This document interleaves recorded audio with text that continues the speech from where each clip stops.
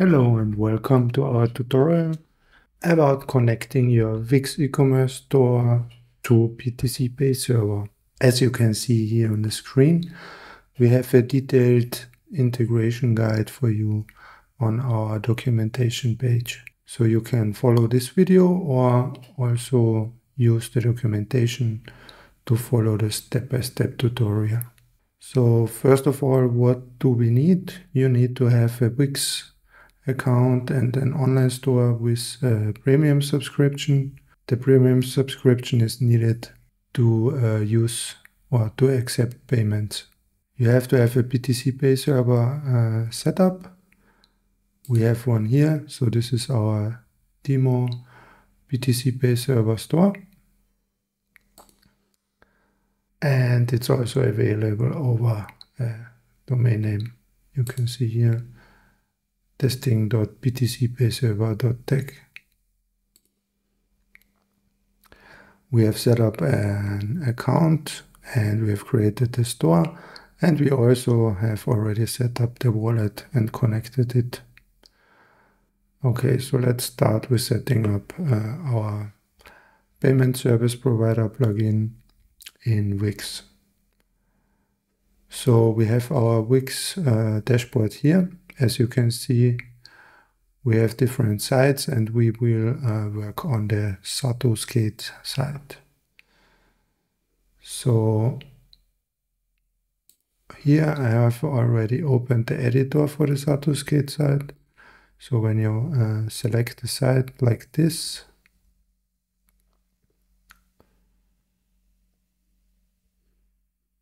then you have here the edit site button, which will bring you to the editor.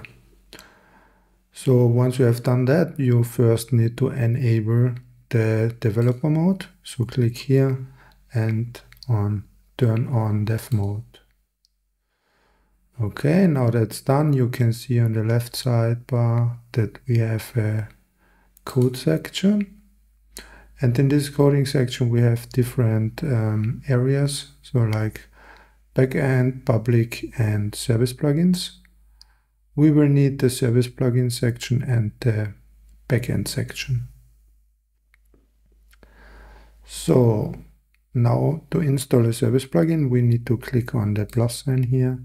We select payment, start now, and we accept the terms. And here you enter your payment plugin name.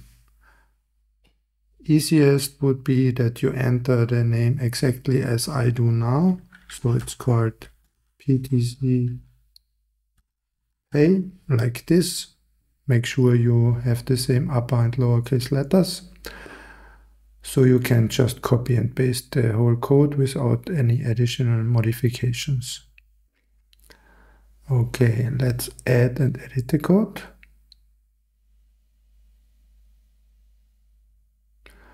Okay, you can see here it created some subdirectories and BTCPay config.js and the BTCPay.js file. So now we need to go to our GitHub repository where you can copy the code for those files. But before we do that, we delete the existing example code in this file. So we selected the BTCPay config.js file here. Okay, now let's go to GitHub. Here you can see the documentation again, but we go into backend. Okay, in backend you can see here the same subdirectories like in your WIX editor. So click on that one, service plugins payment provider BTCPay. And here you can see the BTCPay config.js file. You can mark the code like this, or you just click on copy raw file over here. It's much easier to do. Okay, so we copied the code. Now go back to your WIX editor, and below here in your editor field we paste the code. Make once again sure you are on the BTCPay config.js file. Okay, let's paste the code here. Fine. Now select the BTCPay.js file. Here's also a lot of example code. You can just select all and then remove it. So now go back to our repository. We select the BTCPay.js file. And once again, we click copy raw file over here. Go back to your WIX editor and paste the code here. Okay, that looks good. So we now have the two plugin files set up. What we will do now is we will add an HTTP functions file here. This one is used for making endpoints available so that our BTCPay server can update the payment status. To do this, we click on the plus sign on backend, and then we select expose site API. If you already made lots of modifications or have some use case for it, you may already have that file. So in this case, you would not need to create it, and you also likely have then some functions already in the code here. So you should not delete it like I do now because it's a new file. But if you have custom code already here, just keep it and add our code below that. But as I start out with the example, I just delete everything. Now going back to our WIX repository, we can see we have the HTTP functions file here, and we copy the code again. Then go back to the editor. By now you know the deal as well. So, and paste the code, and we're good. Great. So now what we need to do is to publish the site to make sure the plugin gets propagated. So let's do just that. Hit publish. Okay, it did not work. Hit publish. Okay, you can see here. Okay, looks good. Done. No, we don't want to edit the mobile site. Cancel. Okay, now we can visit the site. Okay, all is good. Okay, now basically we have set up the plugin. And we now can go back to the dashboard where we have our Satoskate store selected at the top. And now we can go to settings, then to accept payments. And it seems our BTCPay server is not showing up here, so make a hard reload.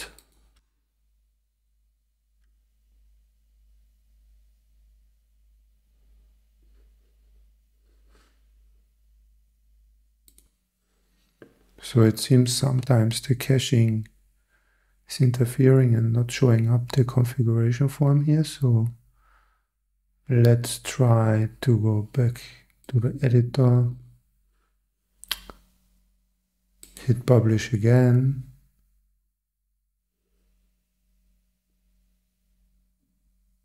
Let's view the site. So we have set up this custom domain for it. Okay, maybe hit save to be sure.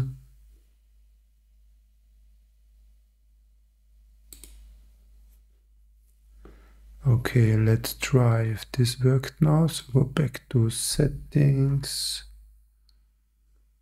and do a hard refresh by holding the shift button and clicking on refresh. Yes, and now it worked and it shows up. Great. So now click on connect. It shows you the configuration form. So in BTCPay server URL, you need to add the URL where your BTCPay server is hosted. So in our case, you can see it here. It's on testing.btcpay.tech. So I copy that one.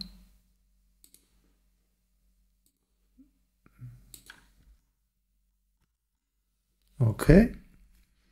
Then for the API key, we need to go back to our BTCPay server. We click on Account, Manage Account.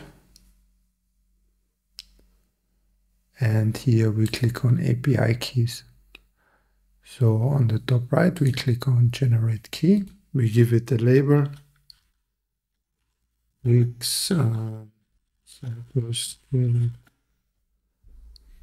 and now we need to add the permissions. If we just click the permissions like this, then we will create an API key for all the stores we have set up. And usually we don't want to do this. So for security reasons, we want only to have the API key for a specific store. So that's what we do here. We click on Select Specific Store and we select WIX. So we need the View Invoice Permission. We need the Create Invoice Permission. We need the Modify Invoices Permission. We need the Modify Stores Webhooks Permission. Then we need to have the View Your Stores permission.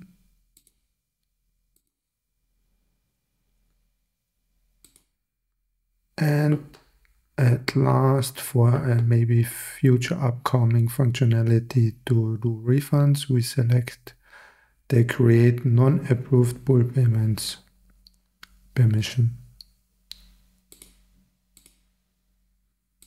So you can look up all the permissions on our documentation if this was too quick for you. When you have everything, click on Generate API Key. Okay, now the API key is shown here. You double click and copy it. We go back to our BTCPay settings form on WIX. We enter the API key. And now we need the store ID. So go back to your BTCPay server. Make sure you have the WIX store that you want to connect selected here. Then you go to Settings. And here you copy the store ID. You could also have copied it from the URL here, but this is much easier if you just double click and copy this one. So let's enter the store ID. Good, and now the last thing is we need to set up a webhook. The webhook is needed so that BTCPay can update the order status on WIX as soon as a payment is confirmed. So to do that now, we go back to our WIX store on BTCPay. On the left, on the settings, you can see webhooks here. You click that. You can see I already have example webhook here. It's just for me as a reminder on what to put here. But we will now create the right one. So depending on where you set up your store, you go to your store front end and you copy the store URL. Now click on Create Webhook. And as the payload URL, you enter that your store URL. But we now also need to add the endpoints path. And for this, go to our documentation. And when you scroll down to where you configure the payment service provider, you scroll down until you see the documentation for the webhook. Okay. And here you can see I have the example you saw previously in my BTCPay server store. So we don't copy the example.com part, but from functions to BTCPay transaction webhook. Okay. Now go back to the webhook. Make sure you have a slash after the domain name and paste the path here. Okay. BTCPay auto-generated a password for us, or it's called secret here, so you can view it and then copy it. And before you go back to your WIX store, make sure you click on Add Webhook so we save everything. Okay, you can see it worked already. And now go back to our WIX store and enter the webhook secret we just copied. Now make sure you click Connect to save the settings.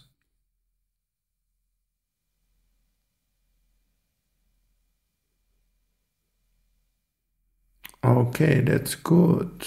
We don't want any fiat payment options, so we just close this.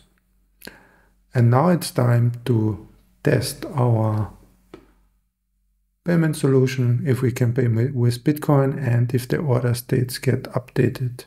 So before I show you the store, I just check the store products to make sure we have a cheap product to buy.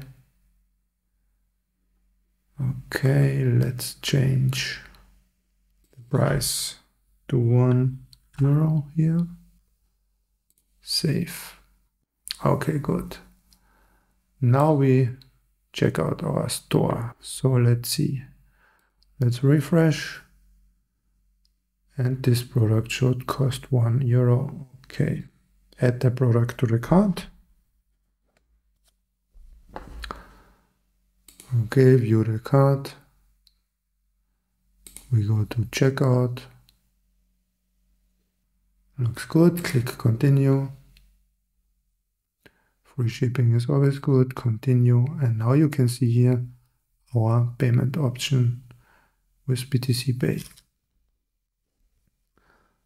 So I will open a Lightning wallet on my phone and then we click place order and pay. So we now will get redirected to BTCPay server. Okay, here we have it. We want to pay with Lightning. And let's see if it works. So, okay. Scanning the code right now. The QR code. Hit pay. And it confirmed immediately. So now let's click return to WIX. Okay, great. And one last thing. We now will check if the order has arrived and if the order status has been updated. Yeah, great. You can see the payment is marked as paid, so the webhook callback from BTCPay to WIX worked. And you can proceed with fulfilling your order. Okay, that's about it. Thank you for watching the tutorial. Hopefully this video helped you to integrate Bitcoin payments into your WIX e-commerce site. If you have any questions, you can join our MetaMost and be sure to check out the WIX documentation on our documentation page.